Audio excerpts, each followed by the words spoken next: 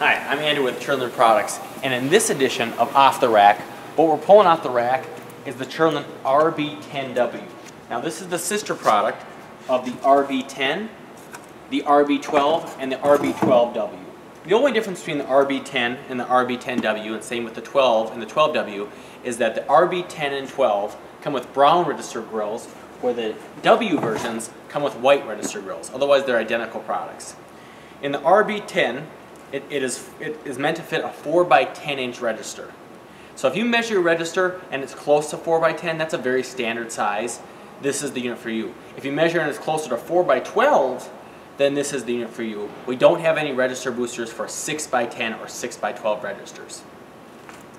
The way this is installed is you just simply drop it into your register once you remove the existing register vent cover. You drop it in, you'll put on our commercial grade grill, and then you'll slide in this included power cord that plugs in, and then you can plug it directly into your wall.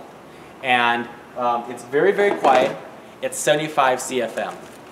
The two things I really want to emphasize on this is, one, we've got the commercial grade grill. You can put a chair leg on this by accident, sit on it, and it's not going to come crashing through. So it's very safe from that standpoint. And we do put a guard on here so little children can't get their fingers in here. But we also, this is the only 75 CFM register booster fan that has a tangential grill. So 75 CFM is plenty for any normal size room, a bedroom, something that size. But with this tangential blower, you get the same amount of airflow with very little noise. Some other register booster fans have what we call muffin fans, the little black computer type fans, and they get very buzzy.